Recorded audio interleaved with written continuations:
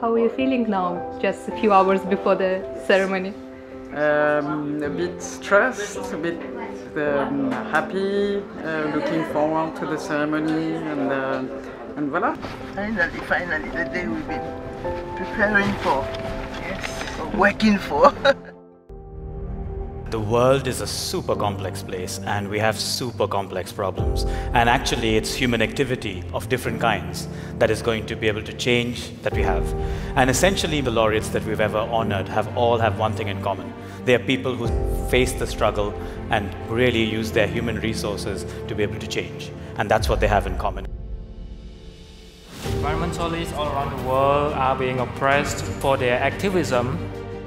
So it is our duty to make the oppressor hear that we deserve better environment. Being an environmental activist is a lifetime commitment that requires resilience and a strong support system. In times of adversity, we lean on those who share the same struggle with us. This is why it's so important to be part of the Right Livelihood Laureates family.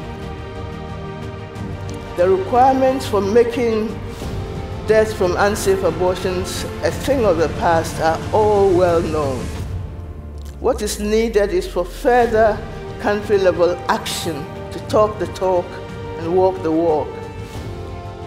We have citizens supporting us. It's extremely important, this mobilization that is helping us to keep going. You asked before why we keep going. It's also because of the people surrounding us.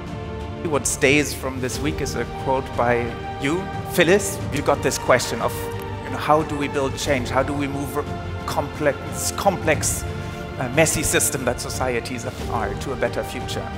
And you said, it's easy. You just start, others will follow along. I think that is what we should take with us.